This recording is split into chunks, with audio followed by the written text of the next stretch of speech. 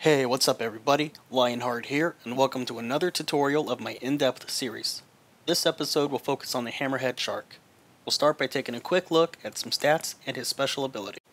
I'll then show you the basics of using this shark and the best way to effectively score your diver kills by choosing appropriate evolutions. We'll then discuss what maps are best suited for the Hammerhead.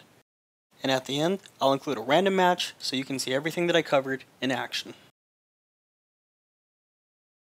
Let's begin by taking a look at some basic information. For starters, it is a tank class shark with high durability and better than average health pool. Its speed isn't terrible, but with mediocre agility and low thrash damage, the Hammerhead isn't able to adhere to the hit and run playstyle that the speed class sharks are able to use. Its special ability is called Relentless Force. The Hammerhead regains stamina by impacting any solid object. The stamina received is proportional to the speed and angle of the hit. We'll cover this later in the tutorial, but for now, let's look at some more stats for the Hammerhead and see how it compares to other sharks. The Hammerhead has a large health pool of 330. That's second only to the Great White's pool of 350. The trade-off comes with its very low stamina of just 100. Once depleted, it would take 3 seconds for your stamina to fully regen. Eating a seal will grant you 99 hit points, which is about 33% of your max health. The Hammerhead's maximum base thrash damage is a mere 10 damage, which is tied for the lowest of all sharks with the Thresher, another shark that heavily relies on its special ability to achieve a quick kill. Because it has such low thrash damage, in order to kill a target it would take around 2.5 seconds. With in-game latency and human error, this is probably going to be around 2.8 seconds. The base amount of damage a Hammerhead will deal to Steve is 7 points. It has a cooldown of 1.5 seconds between lunges or darts. A lunge costs 45 points of stamina with a dart costing half that. Because we have exactly 100 points of stamina, we can easily see these percentages as 45 and 22.5 respectively. You would be able to sprint for 5.6 seconds before running out of stamina, and finally it would take 11 stabs to take down a Hammerhead at full health. Before we know what evolutions are best suited for the Hammerhead, we'll need to see how the shark was designed to kill divers. For that, let's jump right into some testing. Here we have our divers. Let's just go ahead and thrash one. And this is taking about 2.8 seconds. Let's show it again. Yeah, in a room full of divers, I doubt I'll be able to finish this guy. Let me try grabbing one that's up against the wall. Alright, here's one. And that was a lot quicker.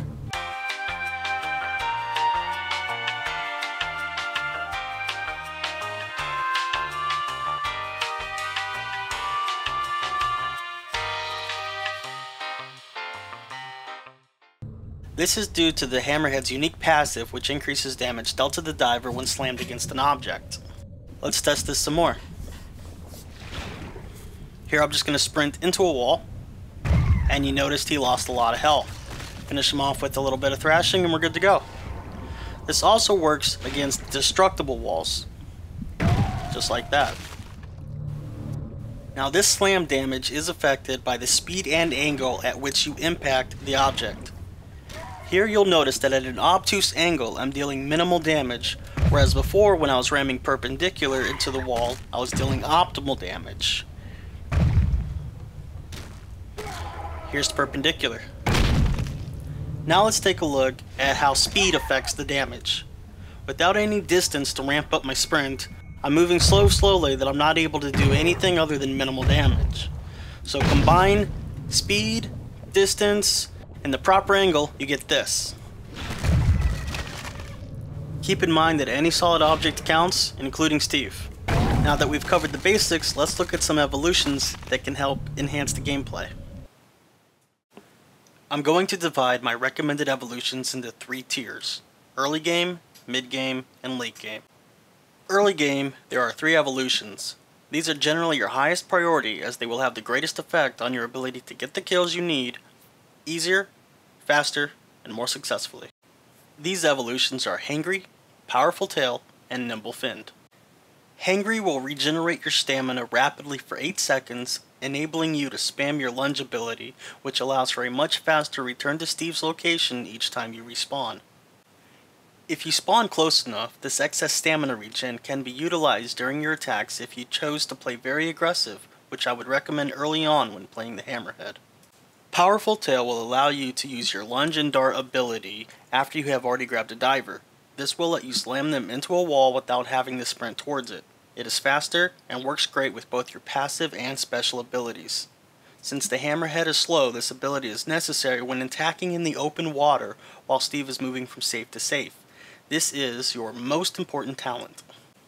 Nimble Fin makes both of the previously mentioned talents more effective.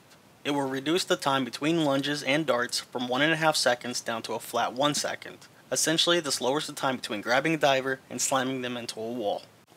Our mid-game talents are evolving our Relentless Force special ability from level 1 to level 3.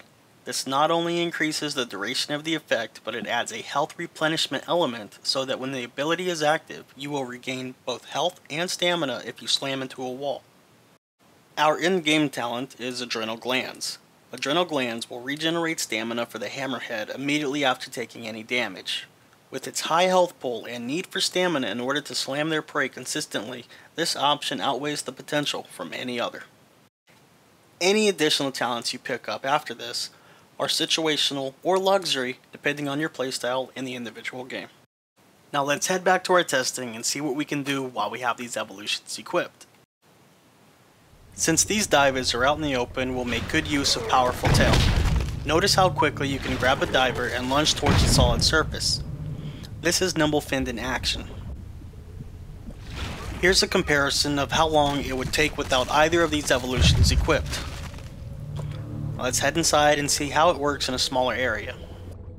Just like before, this tube will work on destructible surfaces. You'll notice here in the testing that the same rules also apply for the angle requirement we learned about earlier in the tutorial. Watch as I manage to carry this diver without killing them as I hit the ground at full speed but imperfect angles, resulting in little damage being done. This is also true for sides of the room and the ceiling as well. However, you will not have to worry about the speed requirement, as lunging or darting will result in enough momentum to deal a large amount of damage. Despite the fact that I am close to this wall, the diver is losing health in large chunks.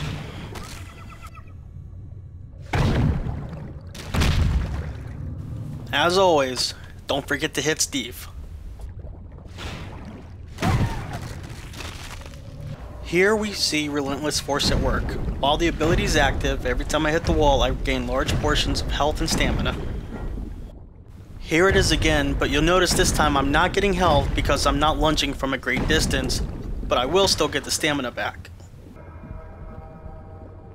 Taking everything that we've learned from the tutorial, making sure that we have our proper talents, a Hammerhead shark should easily be able to clear a room in a matter of seconds without running out of stamina or health.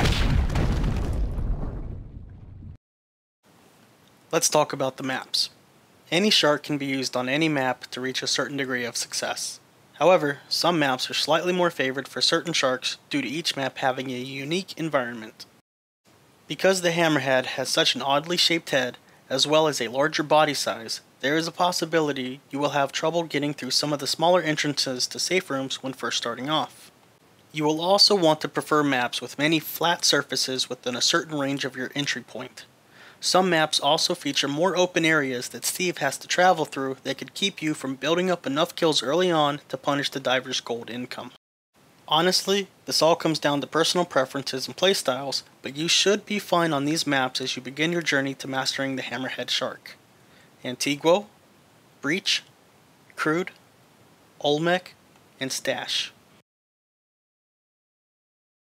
That's it for the tutorial part of the video. I hope these basic mechanics will allow you to get a good feel for the Hammerhead and help get some easier wins for your team. Now keep in mind there is always a lot more to learn, and that's all going to come with experience. There's many different playstyles, and I'm sure you'll find your own if you give it a shot. Be sure to drop a like, leave a comment, and hit that subscribe button for more depth tutorials and other gameplay. Thanks for watching, and I'll see you in game. Alright, game starting. Let's see what we got. No hundreds, no flares, buoys, mines.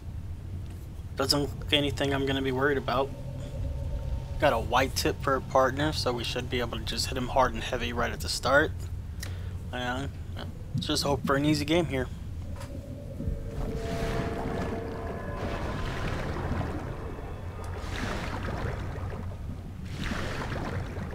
Just going through the top here. Doesn't look like any stragglers. Or like they're paying attention. Easy kills coming up. Right into a wall. Number 2. Let's get this guy. Our partner's got him. I don't think he sees me. Hey, don't buy the spear pistols if you can't aim. Alright, just gonna punish Steve here. You gotta die to spend these points anyways.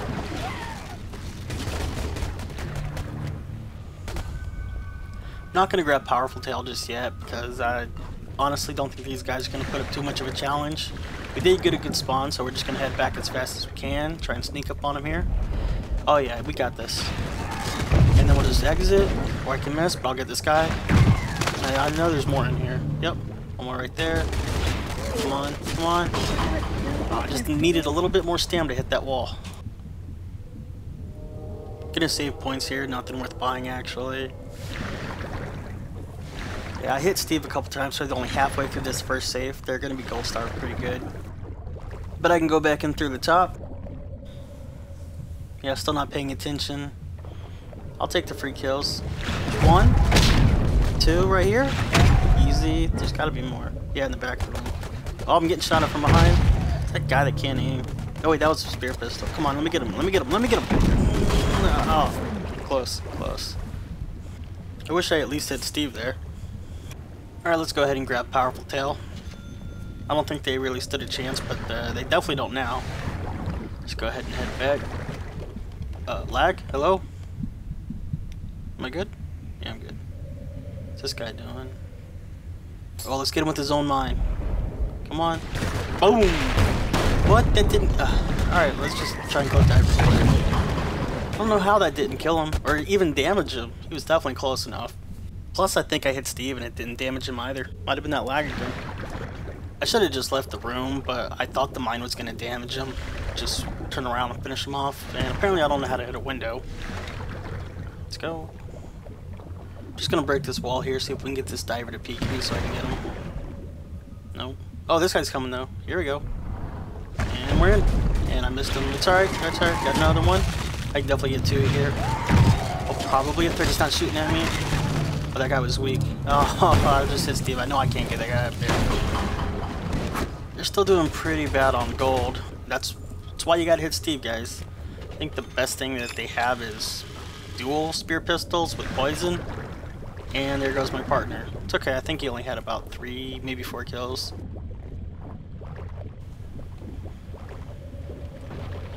It looks like they gave me a goblin. It's the second worst spot I could ask for, but we'll make it work. We've already got a pretty big lead. Since they're not paying attention, we'll just go back in through the same side. Oh, guys, out here for me. Here's come 2. PAT. Bane of any shark's existence. Not much you can do. Just save our points for Adrenal Gland. It looks like they're spending all their gold on equipment. See if we can just get anyone to come out here before we go in for the shield.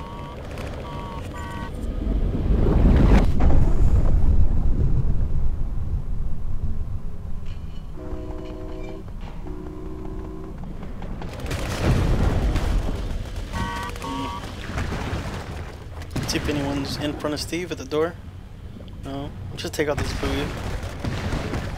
I'm poisoned. It's alright, we'll get this kill. Or I can hit the wall at a crappy angle. And yeah, I deserve that death.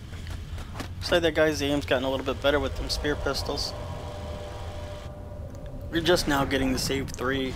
They might have enough for 1 or 2 rifles. Again, I think they've spent most of their gold on equipment. Nobody sees me? Yeah, alright, I'll take these kills. 1.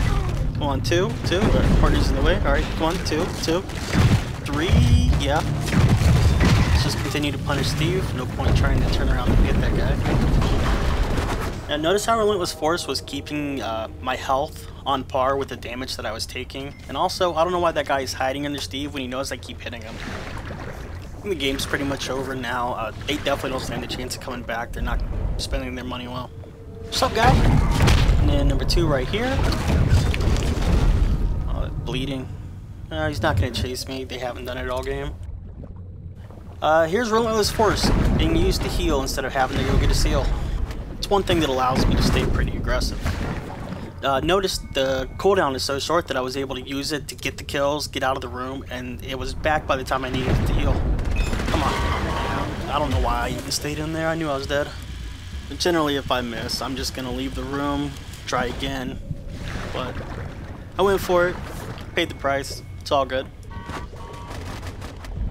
Easy kill 1. Turn around, easy kill 2. Oh, he actually hit me a lot. There's no way I'm getting this third guy. Y'all is way too weak. I should have just hit Steve there. Keep him in the room just a little bit longer. I think they're going to be in the open by the time I get back now. Yeah, he's already on the move. Lag? No, definitely. Oh, he was in my mouth! No! Oh, come on, don't DC. No. I'm dead, I'm dead, I'm dead, I'm dead. Oh, I have him, easy. Alright, okay. Definitely dead though, definitely still dead. Yeah. Hope it's fixed. Just grab Blood Feast real quick. And looks like the lag's gone. Alright, I have every talent that I deem necessary, which means I've already gotten, I believe, 22 kills last time I checked. No, these guys never look up. Through the window, there should just be one more. Never mind, teammates got him. And that's game. Now, I know a lot of sharks can get 2, 3, 4, even more kills than that, especially the hit and run speed sharks between deaths. But I feel like the actual triple, double, and quad, where you get them within 10 seconds of each other, that belongs to the Hammerhead shark. He's able to get so many kills so quickly, and it just, if you do it right, if you do it early enough, it's going to put a team behind.